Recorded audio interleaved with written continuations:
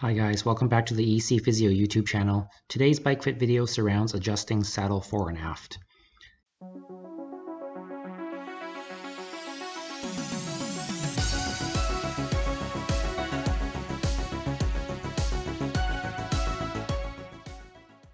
Upon initial assessment, we learned that this cyclist had a progressive neurological condition that affected his lower limbs. He's a champ for keeping active and staying healthy on his bike. We can see his unique gait pattern here, but the main thing about his body that will affect his bike fit the most is his stiff and weak ankles. We'll go into this further later on. Looking at him initially, his saddle is set up a bit too high, shown by how he's reaching downwards with each pedal stroke.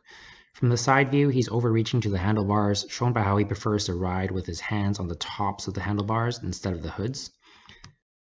The best place for your hands 80 to 90% of the time is on the hoods, which is a lot more safe since it provides immediate control of the braking and shifting of the bike.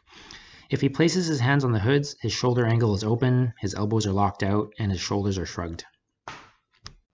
The first adjustment made to his bike fit was to address his stiff and weak ankles. By moving the cleat all the way to the back of the shoe, it provides a much more stable platform for his ankles. If you picture where your cleat position is as a fulcrum point, the leverage is much greater when the cleat sits more forwards on the shoe. The calf muscles would need to be recruited to a much greater degree in that instance to stabilize the ankle joint. If the cleat is closer to the middle of the foot, the ankle becomes a lot more stable as the shorter lever point creates less recruitment from the calves.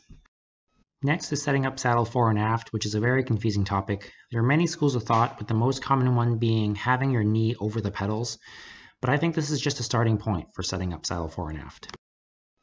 Setting up fore and aft correctly will create much more balance on the bike. If your body weight is balanced front to back on the bike, there will be less pressure on your hands and your core will not need to work as hard to stabilize. Even breathing will become easier as your trunk will be more relaxed. The end result is more of your energy being used to propel you forwards instead of trying to stabilize you on the bike.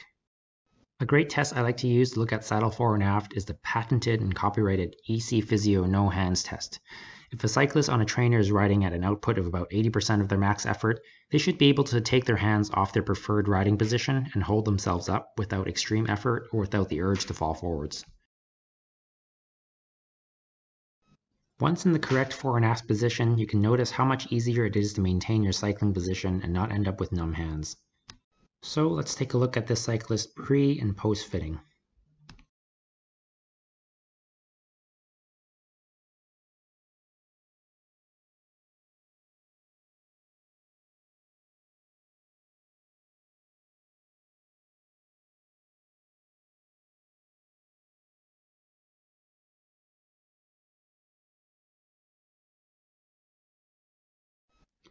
Thanks for watching. If you have any questions about bike fit or would like to schedule an appointment, please get in touch.